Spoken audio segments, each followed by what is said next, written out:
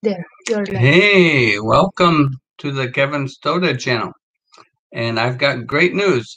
This is my wife Vic and I's 12th wedding anniversary. We just celebrated with a big barbecue meal, Kansas City style. It was a taste of Kansas City from Jack Stacks. Include pulled pork and ribs and chicken and wonderful beef slices, and it was all smoked and done through and through. We're looking forward to hearing what you're up to, but I will tell you that Vic and I got married in a church wedding on in Kuwait on March 8th, 2009. So that would be 12 years ago today. It's also International Women's Day. That's why I seldom forget it. And we had our civil ceremony over 2 months earlier. Our daughter was with us tonight as we ate our meal, and we hope that others like you can enjoy us sharing about that tonight. Hey, Jewel Makahiya. Hello. Jewel is there. Hi, Joel. Welcome, Jewel. Kamusta, Jewel? How you doing, Joel? I did not set the monetization. How will I do this? I don't know. Do you have to end broadcast and do it again? No. This YouTube. Kamusta, Jewel? Kamusta ka, Joel? You on YouTube. Thanks for joining me here on YouTube and what we're up to. Celebrating Vic and I's anniversary. And I hope that you are a lucky guy too. Joel, ilan pa ba ang kailangan? Ilan na ang WH mo? Continue to YouTube. Okay.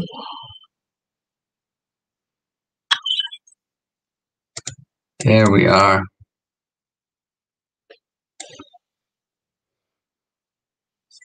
Kakagising lang. Uy, good morning. Mm-hmm.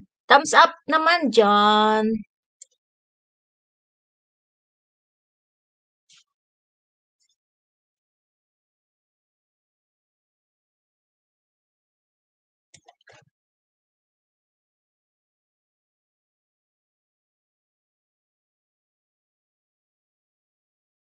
I have to set the...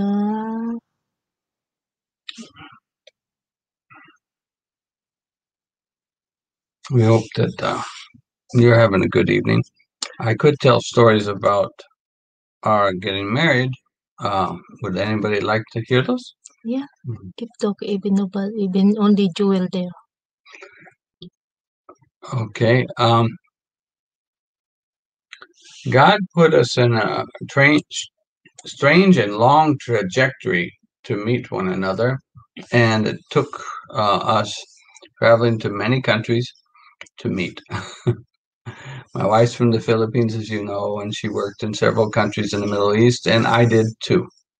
But before that, I'd also worked in Europe and Eastern Asia and even Central America, as well as the United States before. We met in Kuwait in the very end of 2005, I think it was. There was a church that I was attending in Kuwait, and at the time, I'd been there since late 2000, was it 2003 or 2004? Early 2004. I'd gone Just there keep from the talking. United States, and but Vic was already in country. I was attending a church there, and in 2005, my church and her church got married.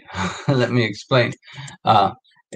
It was the International Church of Christ of Kuwait International Church of Christ that I was attending, and an offspring of the Metro Manila Church of Christ, was founded uh, in Kuwait not at the same time, but in 2004.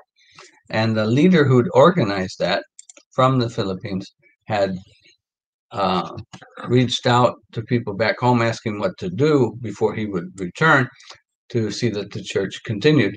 And what he found was that there was another church, namely the Kuwait International Church of Christ, which I was a part of.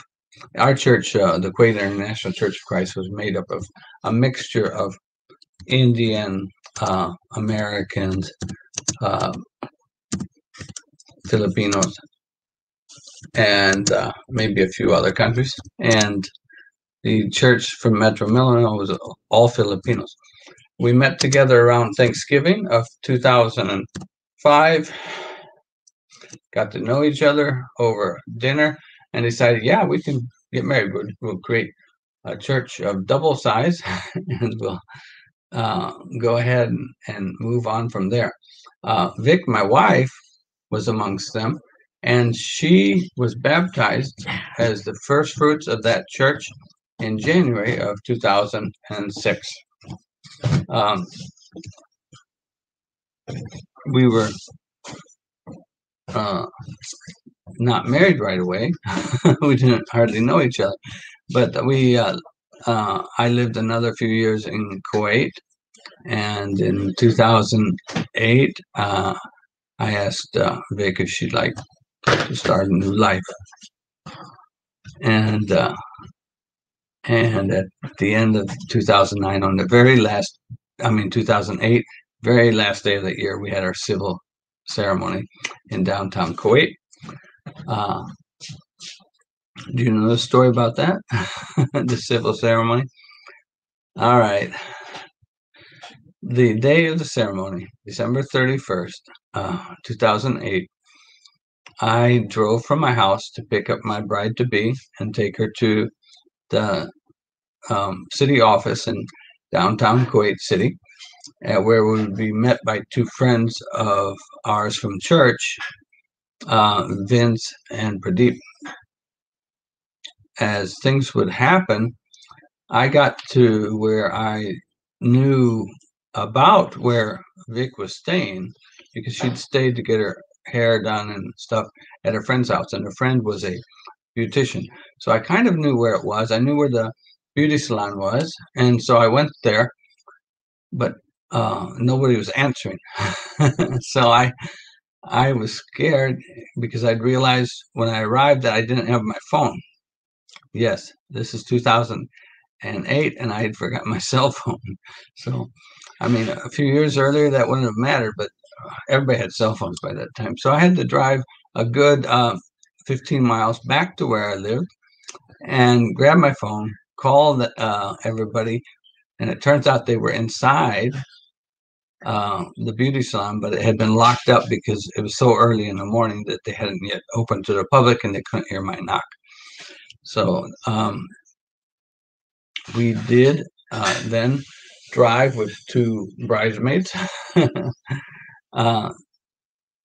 friends of Vic's and the beautician, and we met Vince and Pradeep at the civil office. To my surprise, when we got there, we were married by a woman. I hadn't thought about that. Here in the Middle East, in Kuwait, a woman was the civil authority who gave the marriage questions, and we took our vows and signed the paperwork. So it was quick and easy, and then Vic and I went out for a quick lunch before I sent her back to her work. She had to work that day, and I was happy to take part. The last day of December 31st, 2008. I'm kind of tired right now. I had a long day at school. What about you? What have you been up to? I'm trying to crawl over and see what people say. There's Joel again. Virtual hug, virtual hug, virtual hug. Thank you. All right. I'm glad to see you there, Joe. Maybe you hug too. So, and then uh, on January 1st, I was already planning to go. I guess it was January 2nd.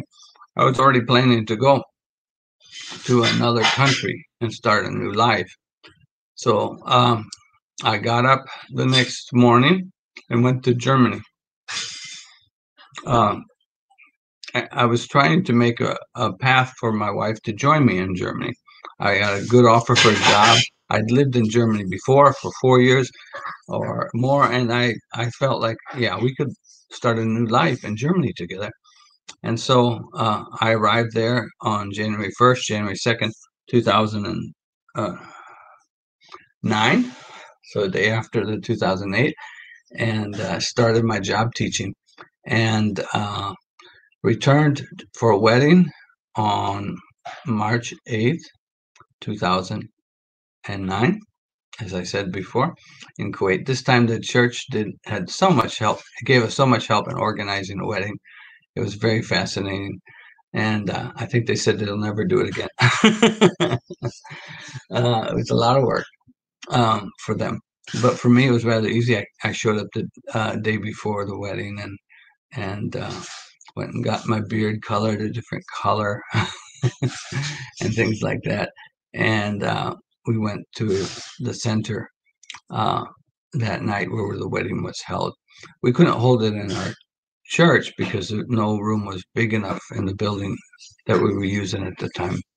So uh, we were able to celebrate with our friends, and I want to thank you for listening so far. But not everybody gets to do this. Get married twice in 4 months, once in a civil ceremony, and then again in a church wedding. It was rather nice.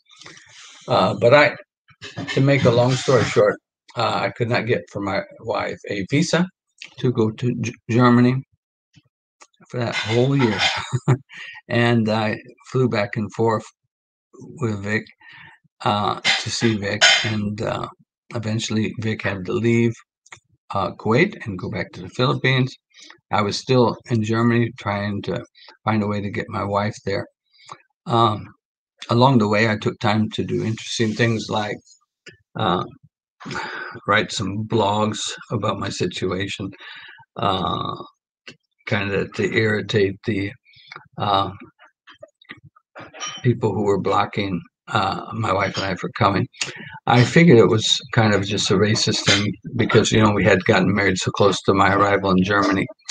I thought that was the problem. But it turns out by the end of the year, I realized what the real problem was.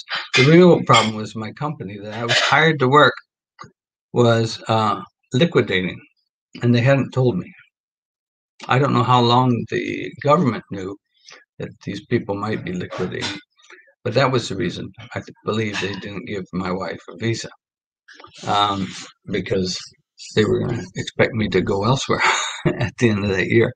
And so I was told about the liquidation the last week in August, and I was worried about it and asked for permission to look for other work at that time. But I continued to work for them while I was looking for other work. And then early September, I got an email from Vic, and I contacted her. I think it was maybe it was Yahoo Messenger. Could have been by phone, could have been by email. I just really don't remember right now what combination of information came to me. But by mid September, it was clear Vic was pregnant, and from my last visit with her in the Philippines in August, and so early August. So our daughter would be born several months later, of course, 9 months later, in May of 2010. To make a long story short, the company liquidated at the end of December, and then it had promised me work in the new year, but it had refused to pay me my entire salary before doing so, the promised salary.